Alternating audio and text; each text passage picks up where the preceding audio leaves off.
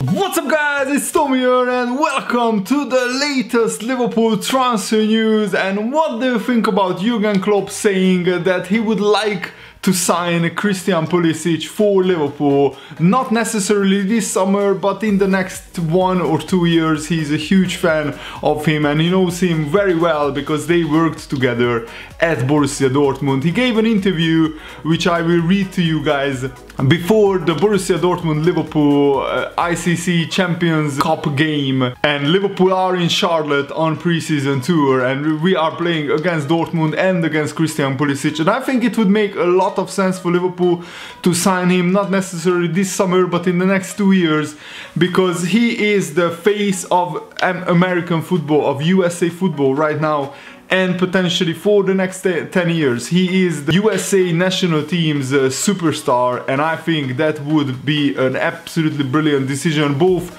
in terms of Pulisic could very well become a really awesome player under Jurgen Klopp, and also think about the business opportunities of the USA market for Liverpool. And Liverpool wants to get more popular in the USA. That's why we are going there on pre-season tour, and we went there after the previous World Cup in 2014.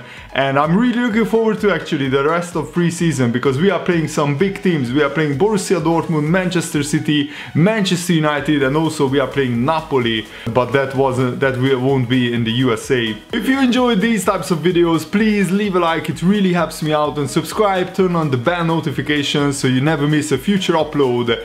And Jurgen Klopp said this about Christian Pulisic, and I love this interview. So he said he has a contract with Dortmund, that's a problem. I just love this man so much.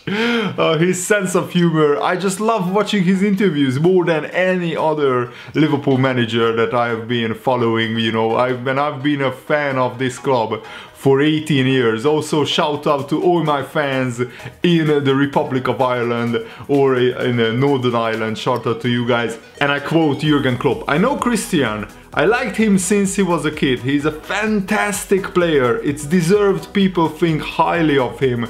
In Germany, it's the same. If he wants to play in England one day, he has the chance to do so, for sure, but he's at a really good club already. He had not his best season last year, but he was still a decisive player.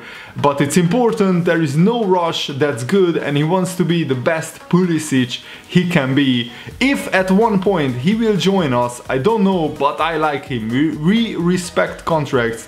There is no market I know about at the moment. We did our business and Dortmund did theirs." So reading between the lines, Jurgen Klopp says here that Pulisic is not on the market at the moment, and that's true. Dortmund doesn't want to sell him at all. He is one of their best players, and it's true that Pulisic didn't have his best season at Borussia Dortmund, but remember that this is just a kid we are talking about. He's 19 years old and he still played 42 games for Borussia Dortmund. He played in the Champions League and in the Bundesliga quite a lot of games. He scored 5 goals in this season, he scored 5 goals in the previous season, and he is still a player who is developing, who is finding his feet at Bundesliga. And I think it makes sense to just let Pulisic stay at Dortmund for another 1 or 2 years and maybe sign him like 1 or 2 years from now when he's a better player, because at the moment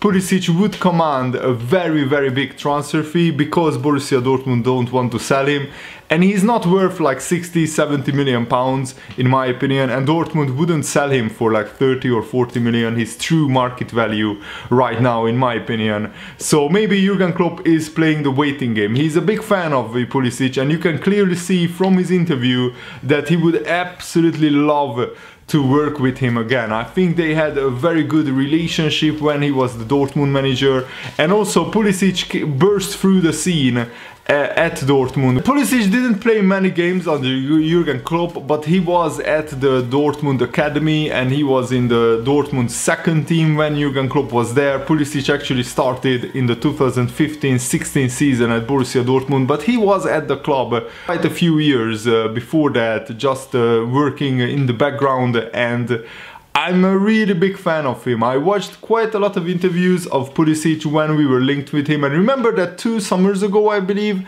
we actually made a bid for Christian Pulisic. Jurgen Klopp actually made a bid for Christian Pulisic like 2 summers ago, if I'm not mistaken. The bid was like an absolute joke, something like 13 million, which of course Dortmund said no, and it was on transfer deadline day, so it was just banter maybe. It wasn't a full serious bid, because if Liverpool seriously wanted to get Pulisic, they should have started bidding for him like a month before the transfer window ends, and also a lot higher than 30 million. But at that moment Pulisic wasn't an established player, and maybe Liverpool thought that it's worth just testing with the waters. But Dortmund knew what a talent, what a huge talent Pulisic was, and at that time Pulisic only played 12 games for Borussia Dortmund in his first season there, but since then he played 43 and 42 games respectively. So in just 2.5 seasons he has 97 appearances already. And guess what? As a 19-year-old, this blows my mind, he already played 21 times for the USA national team, scoring 9 goals. So he is the talisman, already probably the best player in the USA national team, and that is crazy to say at 19 years old.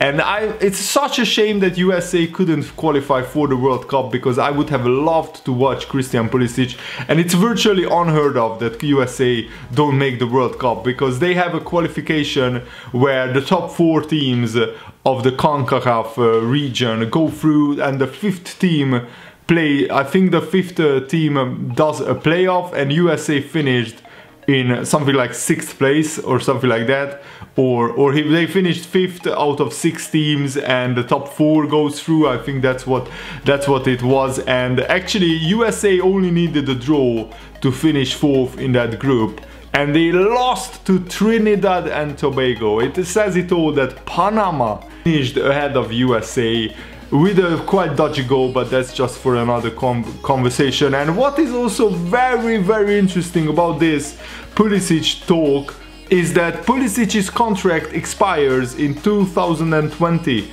so just 2 years from now. And if he doesn't want to extend his contract, and at the moment there is no indication that Pulisic wants to extend his contract, next summer he could become a player who could realistically sign for Liverpool for a lot cheaper, maybe half of his market value.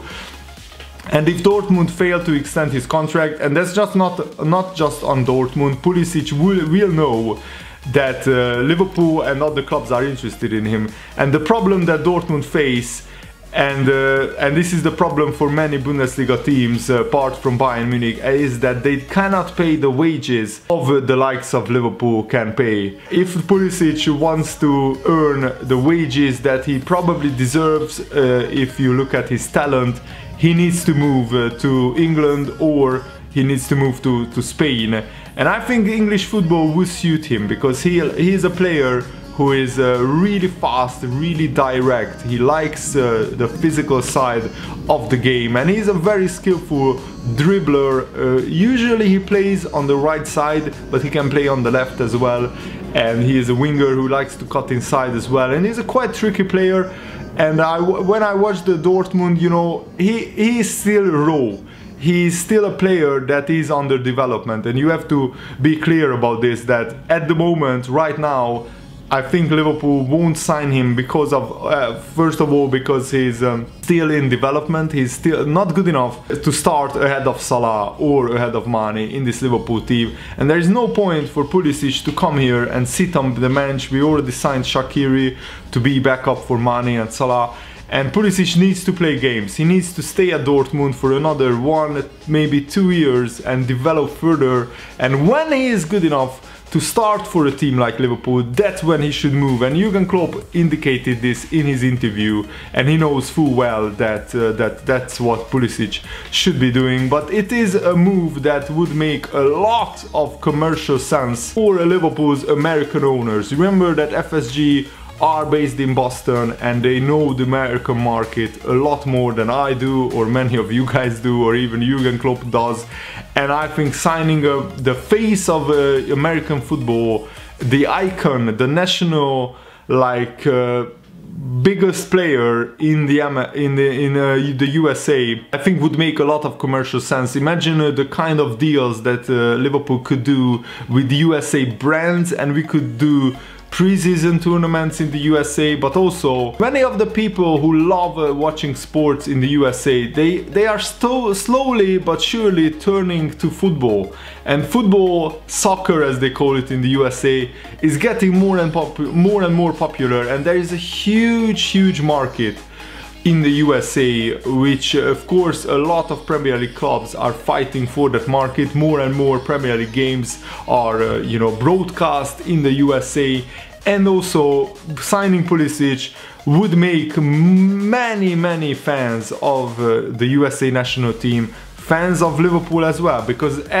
when the people who watch the USA national team and the people who like football in the USA, they love Christian Pulisic. So if Pulisic signed for Liverpool, many of them would become Liverpool fans, and that is just a huge market for Liverpool, and you cannot ignore that. And Christian Pulisic is definitely good enough to be a Liverpool player. A very interesting interview surfaced. Roma boss Eusebio Di Francesco is actually wanting revenge on Liverpool. It's such a weird interview that he gave. Basically, he conceded that Roma had such a good offer from Liverpool. They couldn't turn it down, and they had to let Alisson go. But they are pretty salty about it, let's put it that way. And he said this: we hope to meet Liverpool and to meet Alisson in the Champions League and beat him, like I told him today when he came to say goodbye. Oh my goodness, bring it on, bro.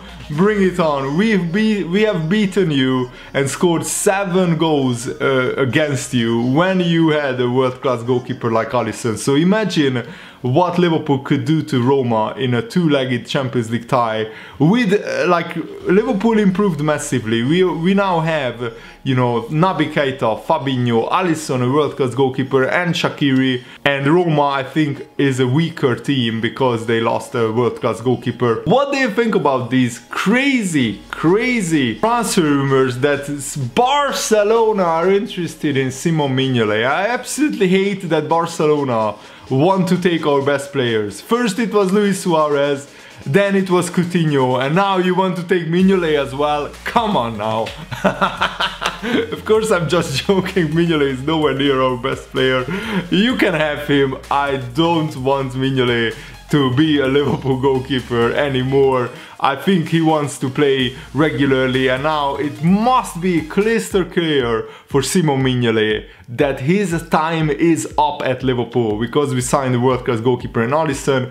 Karius will probably be our number 2. We already sold Danny Ward for Leicester. That transfer is official.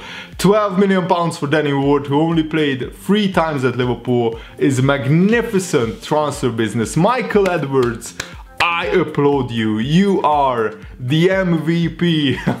You are the star of the Liverpool transfer window show. Absolutely brilliant. And Mignolet's agent Nico Weizen said it does not change the situation. Liverpool signing Alisson, he's referring to. Our goal is to find a solution for Simon Mignolet to play, and the arrival of Alisson does not change that. We know that a player at 60-70 million euros does not put himself on the bench. We are looking at the situation and are looking for a solution for his playing time. There are options. The next few days will be decisive. Anything is possible. Only one requirement: a good team in a good competition. So it's clear that the agent of Mignolet is looking for teams to be signed. They are looking at teams who could sign Mignolet, and I'm actually really happy that finally, after many years, we signed a goalkeeper who is world class and who can improve Liverpool massively. So very happy about that. Let me know what do you think about all these stories in the comments below, and leave a like on this video if you enjoyed it. Thanks for watching. See you later, guys. Good night.